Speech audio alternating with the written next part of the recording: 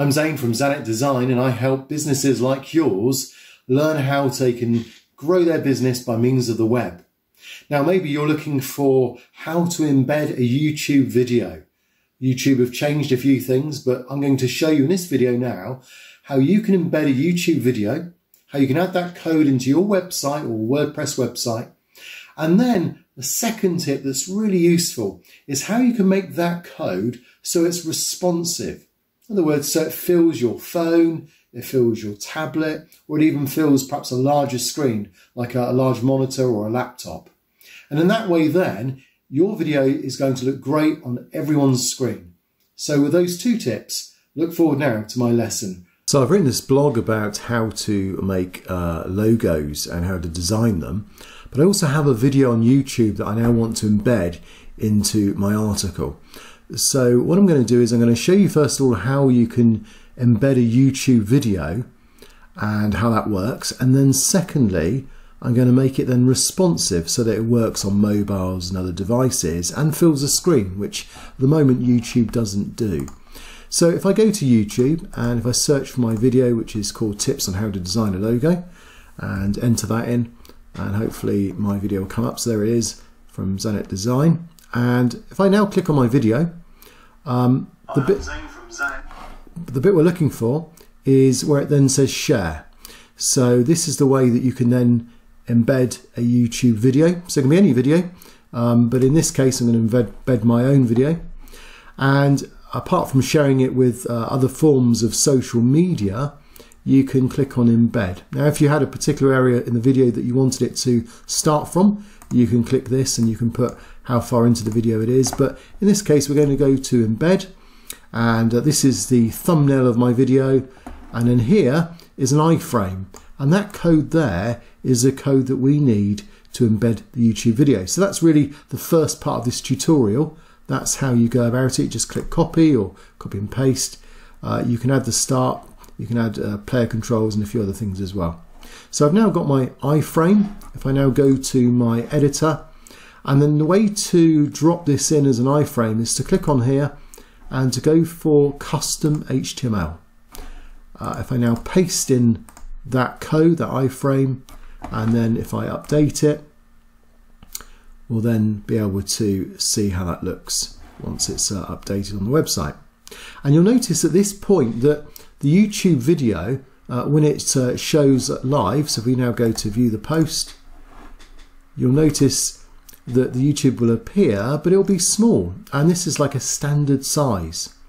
And this isn't ideal because when you've got perhaps larger pictures that fill the image, fill the screen, it just looks a little bit out of place.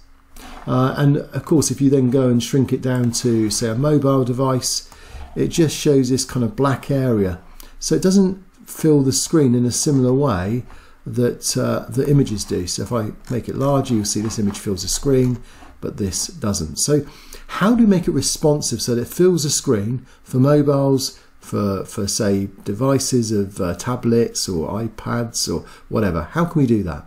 Well, it's just a little bit of code that I've written that will help you. It's really simple. So just bring this in here. Let's put it on a blank background. And all it is you put the iframe of the YouTube video. So I'm going to put that in, paste it in there. And then around it, you put just a div and you give it a class name. So this is div, an open div and a closed div here around it, but we're going to give it the class name.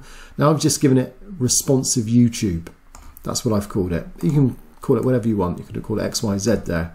But whatever you call it there, you then would apply it as a class here. Now what this is here, if you're not familiar, is CSS. So if you've got a style sheet that's used in your website, we've got an area where you can edit some styles.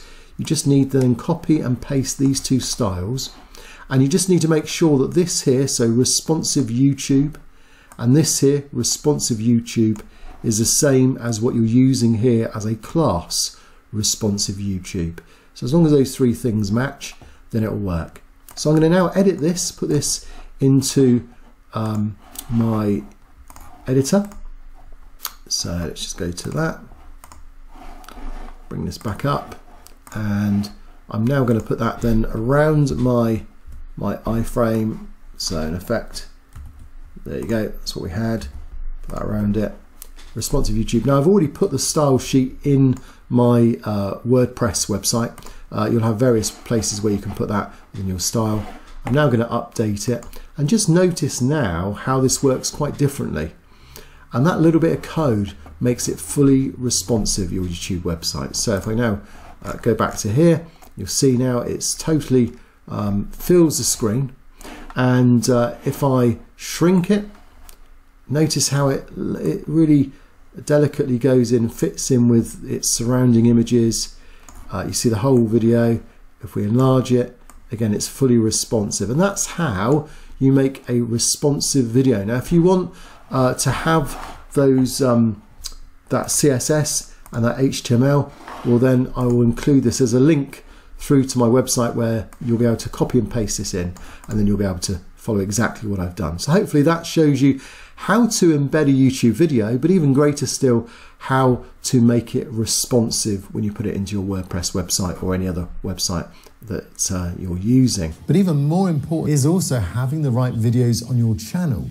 And that's a whole new strategy that I'm also looking at this time. So you'll want to make sure you see this video next, and that will show you what this new strategy is. I'll see you there.